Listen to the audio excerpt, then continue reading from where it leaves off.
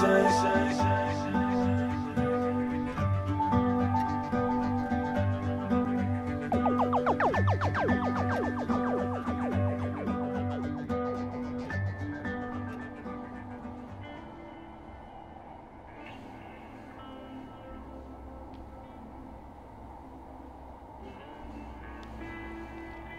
heading along the Gallowgate, away from Glasgow centre and towards the wild east of the city.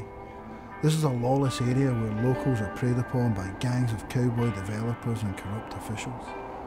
Two buildings dominate the horizon, sticking out like tombstones, two relics from the 60s that hundreds of people once called home.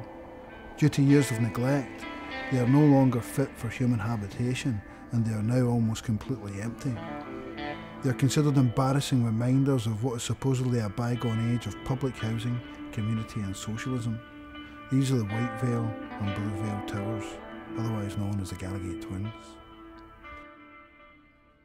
They're kind of special. There was a certain moment in time where Glasgow City Council was building a lot, masses and masses of public housing. And Glasgow was seen as kind of a major site of the modernist housing revolution. In the 60s, astronomical amounts of public housing was built, and a lot of it wasn't very good in terms of its architecture and design and building quality, but still at the same time I think there was an attempt to house people who didn't have a lot of money. You know, it was a generous social democratic gesture in some ways.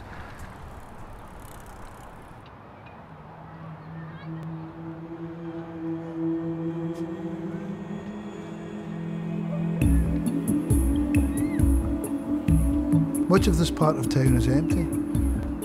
People have been cleared out, leaving only broken down warehouses and fenced off waste ground.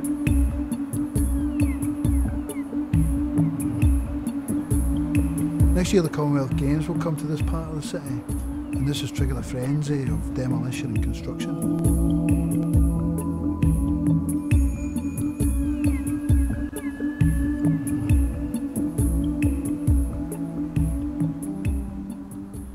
I think overall a question that a lot of people need to ask is, what does regeneration mean?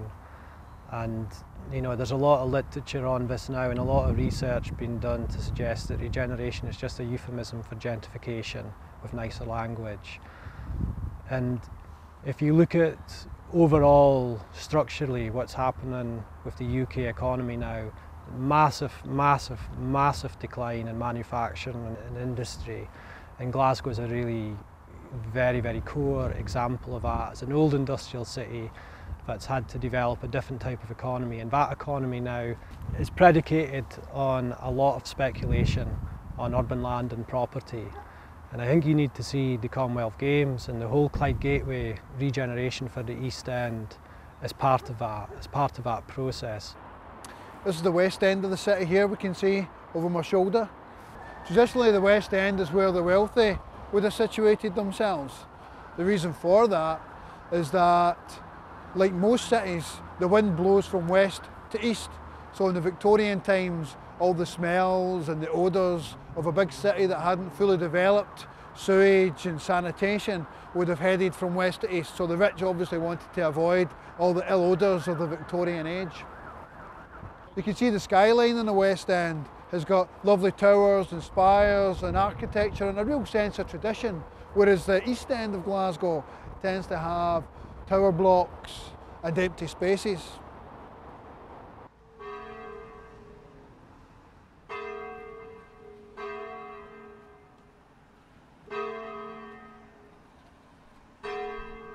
So from this angle it's actually hard to imagine that these are the tallest buildings in Scotland.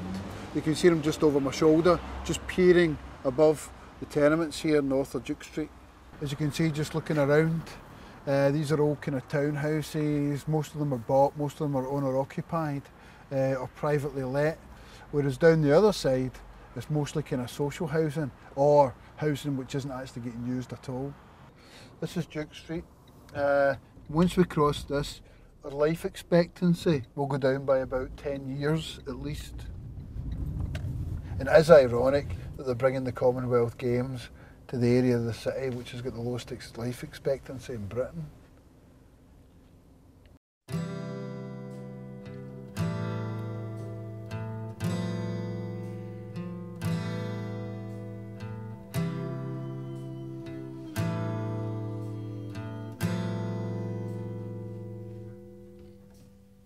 regeneration creates a massive amount of disturbance.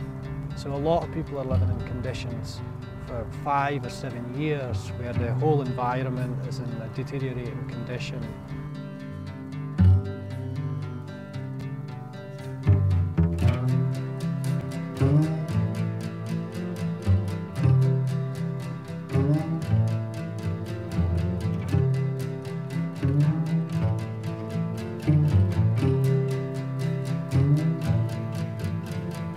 All we ever wanted was everything.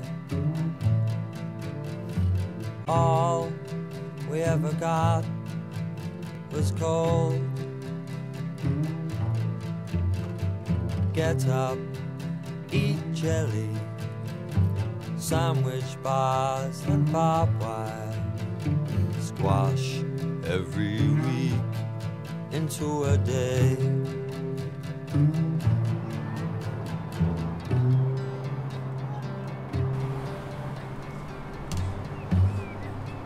I'm heading off to the 29th floor of the Bluevale flats when I'm going to meet a guy called Willie, who's one of the last residents still to be living there at the moment. Is Irene back with the butter? Aye. Just early roots, you get stuck in the lift. As we were coming up to see Willie, Willie's partner Irene was stuck in the lift, and as we were coming out the lift we could hear her shouting, but we couldn't hear what she was shouting, and so, not knowing the area too well and being the big kind of brave guys we were, we ignored it and ran away as quickly as possible because we thought that there was some kind of mad person. There's a few people before I'm digging the back stairs. Is it? Aye. Gigantic stand in the back stairs. That's horrible. Imagine living up here with kids and stuff, you know? They do still come up the back of the stairs and get in there. And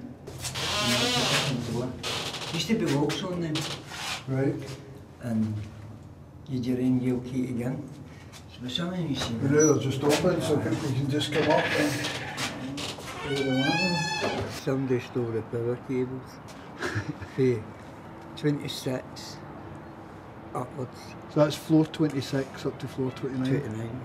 They stole the power cables? Still another one, but honestly God there. So basically what they're doing is they're stripping it? Aye. And this isn't this is just people coming in the middle of the night? No. Certain people that stay up before it. Aye. So you're 29 floors up and you're getting the electricity? That's a wee bit funny though, isn't it? Aye, you want a cup of tea?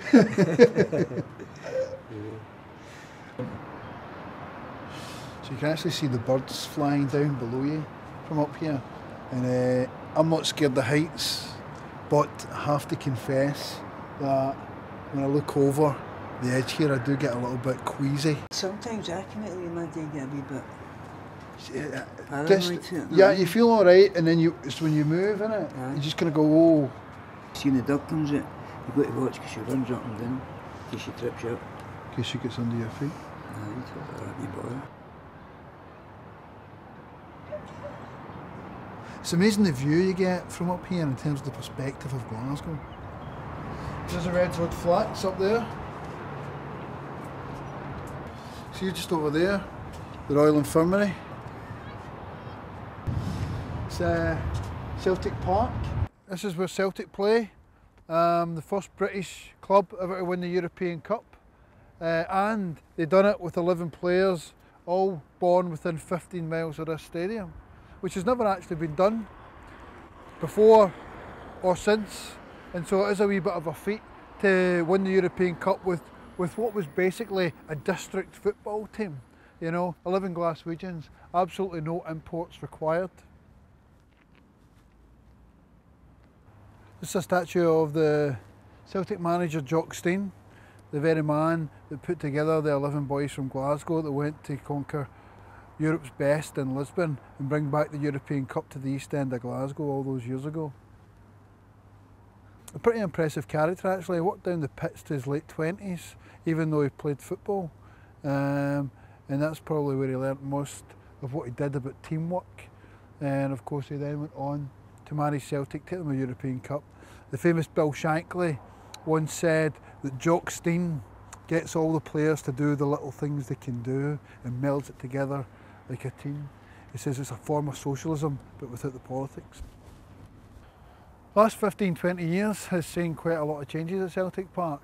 Not only have they built this super stadium and achieved quite a lot of success on the footballing side of things, particularly in Europe, but one of the costs of that has been that many of the people that actually live in the East End that would traditionally have come to support Celtic can no longer afford to get into the ground to see the games.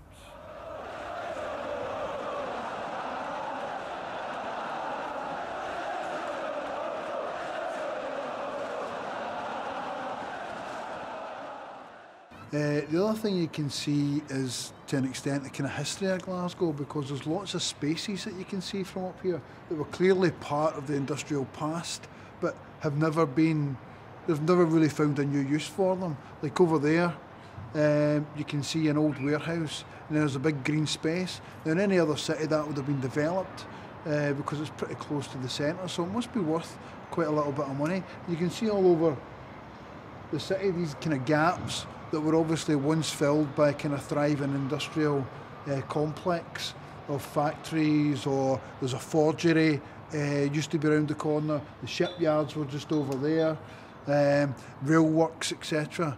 And they've not quite found a new use for all these spaces in the city yet. To me, that's a very, very clear rent gap line. So this area then is seen as a very, very attractive area for kind of profitable investment, because the land values are low, so you can buy cheap and hopefully turn a profit over. So these flats were built in 1968, 44 years ago, which incidentally is the year that I was born. And they're now talking about knocking them down because they've got structural problems, a bit like myself. So I just hope that they're not also talking about knocking me down.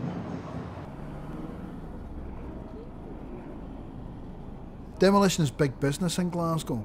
Watching your home getting blown up is a popular way to spend a Sunday morning for many Glaswegians. Although I warn you that it's not the best thing to do if you've got a hangover.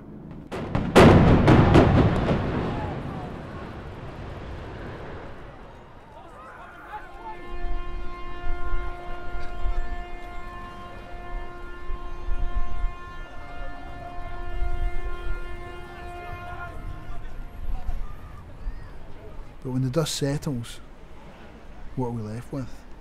When you run down an area, then you can present yourself as the White Knights of regeneration. So in the East End, what we've seen for a long, long time is a lot of territorial stigmatisation, deliberate blighting and disinvestment, so that the area in a lot of places is unattractive. You know, there's a lot of old brownfield sites, there's a lot of gaps, you know, there's a lot of run-down social housing. So in some senses this creates the condition then for regeneration to emerge, you know, as a strategy that people get on side with, you know, and it seems like it's something that's going to be good for everybody.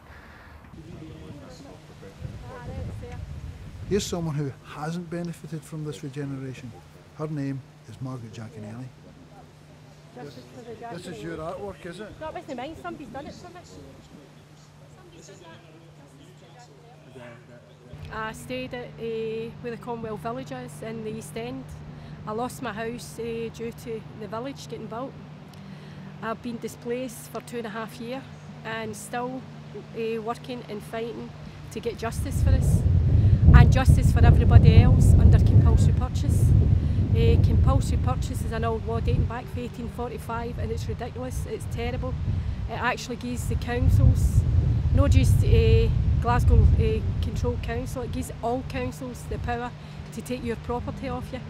The council came in and said that they were taking our Palmer building down. Now our building was a red sandstone Victorian building and it was solid. They said it would last for 150 to 200 years, and we've got document proof that it would last that length of time.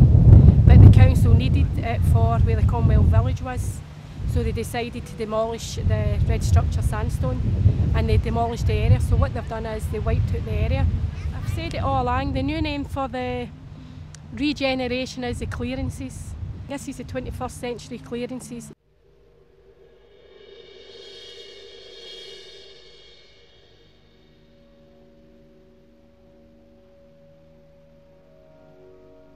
Just like the lairds of Rassay, Knoydart and Kildonan, the landowners in Dalmarnock, Parkhead and Gallowgate realise it's more profitable to get rid of their tenants, destroy their homes and turn the land into a play park for the rich.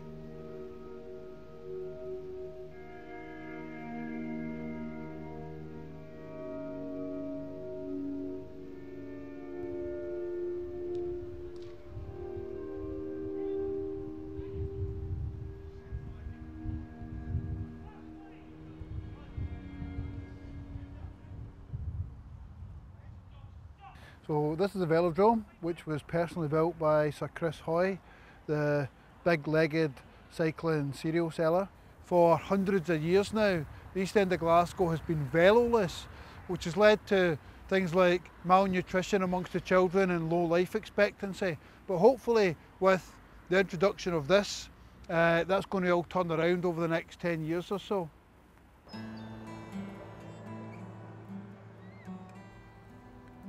I wonder how many people in the East End will actually be able to afford to use these facilities. Particularly people on low incomes, unemployed, folk that are suffering from poverty. A lot of people don't realise, they think big sporting events, oh it's great and it's going to leave a legacy. But when you look at the legacies and the sporting events all around the world, there's been left with no legacy. And you need to doubt that. Are we going to get legacy? That's another thing. I suppose the central claims is that there will be a legacy for everybody that comes out of the games, and that will be, you know, kind of the social benefits and social justice. A lot of people are not benefiting, a lot of people are being displaced, but compulsory purchase orders are being used very, very discriminately, so that people who don't have access to lawyers and lots of funds don't have the ability to fight against compulsory purchase orders and aren't really able to reclaim the value of their homes, whereas large-scale property developers are actually making a lot of money out of the process of selling on land.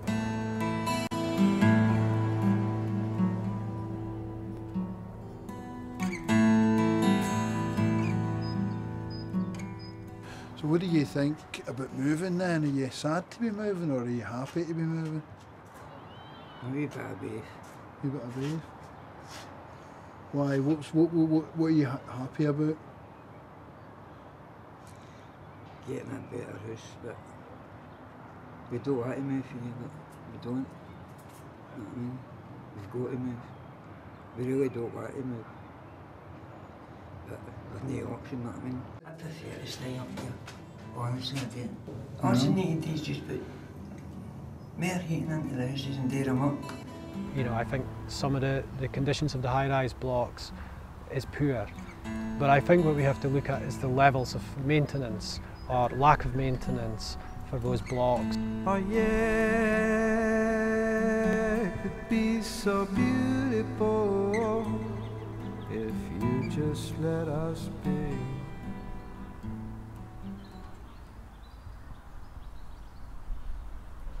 We've come down here to Glasgow Green today because there's a wee demonstration taking place.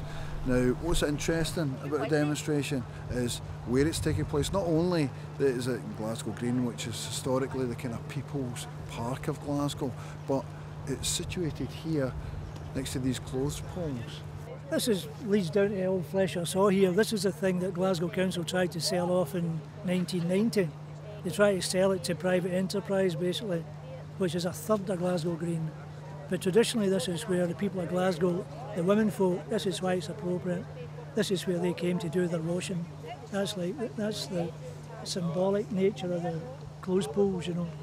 These issues, whether it's the Commonwealth Games or the Olympic Games or something like the city of culture, these are all, it's the old story again about public loss and private gain, essentially. You know, those things, all they do is kind of regenerate or give an additional possibility or potential for private, for profit. One of the things they did out in Dalmarnock, you know, like the day centre out there was closed in order to make way for a car park, for a temporary thing. You know. That is very reminiscent of what happened with the City of Culture here. I mean, things throughout Glasgow were taken, community centres and so on, funding was stopped and these things, all the money was channelled in to kind of events and so forth that appeared to be national or international in outlook. So in order to create these kind of international projects, they get rid of of so much indigenous stuff that was actually operating for the people of Glasgow. So do you think there's a sense that everything's going backward? You know, particularly in the last 30 years in Glasgow. Yes. And by that I mean housing, social well, that's the way it's been. That's been fought for. That's been part of national policy, right? So you might say since the late 70s. The problem people have here in Glasgow is that the people who should be again, these are supposed to be representative of a political position. The councils are supposed to represent, especially in Glasgow. Traditionally, it's a Labour council. Traditionally, Labour are supposed to take on these issues on behalf of the people that they represent. Arshang's pointed out that it was quite possible for the Glasgow Labour Party to, all right, implement Westminster laws, but to also privately or openly demonstrate against them and argue against them. In the matter of the poll tax, the Labour Party didn't. It actually sent in by warrant sale, somebody had refused to pay. There was a huge gathering of neighbours and the warrant sale had to be abandoned by popular support.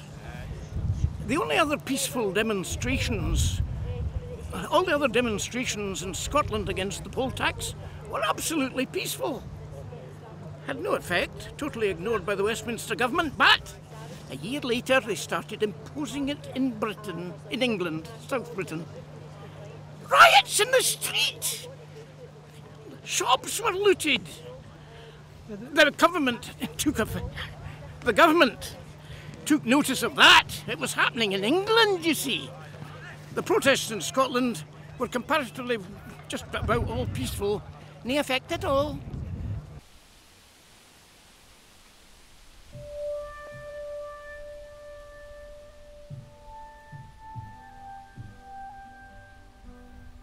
Speaking to Alasdair Gray reminds me of the ending of his book Lanark, when the main character climbs to the top of the necropolis to die as the city around him crumbles. His description of an ever-changing city that he no longer recognises somehow seems appropriate. I started making maps when I was small, showing place, resources, where the enemy and where love lay. I did not know time adds to land. Events drift continually down, effacing landmarks, raising the level like snow. I have grown up, my maps are out of date. The land lies over me now, I cannot move, it's time to go. And it's no surprise that you'll soon forget about me. So slow it down. So slow it down. And if you call